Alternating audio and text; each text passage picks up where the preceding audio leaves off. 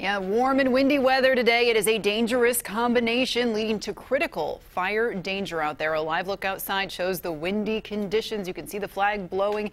Tens of thousands of PG&E customers could be just hours away from losing power.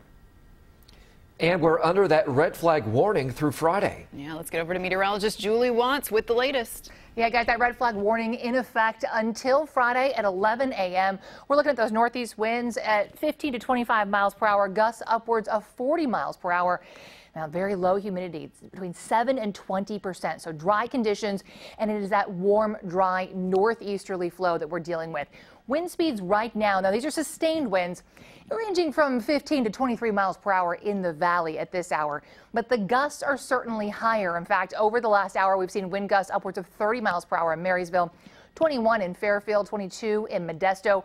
Watch as Futurecast, though, advances on over the next couple of hours. We get into the overnight hours tonight, and that's when they really pick up. We're looking at wind gusts upwards of 30 miles per hour from Fairfield into Sacramento. We're at 27 mile per hour wind gusts there.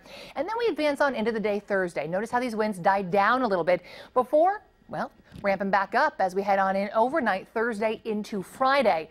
And again, Friday morning, late morning is when we will start to see this red flag warning expire, and those winds will begin to gradually die down a little. The good news here, though, air quality not looking too bad. We are in the well, unhealthy for sensitive groups range in a few locations, but for overall, we are looking mostly good. Though that's not to say there's not smoke out there. In fact, certainly on the west side of the valley, we are looking at some hazy conditions at this hour.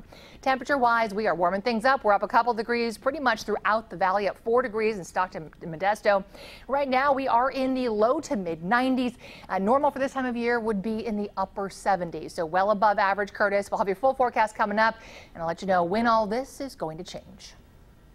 Julie, thanks. The latest power shutoff could impact about 54,000 PG&E customers in parts of 24 counties.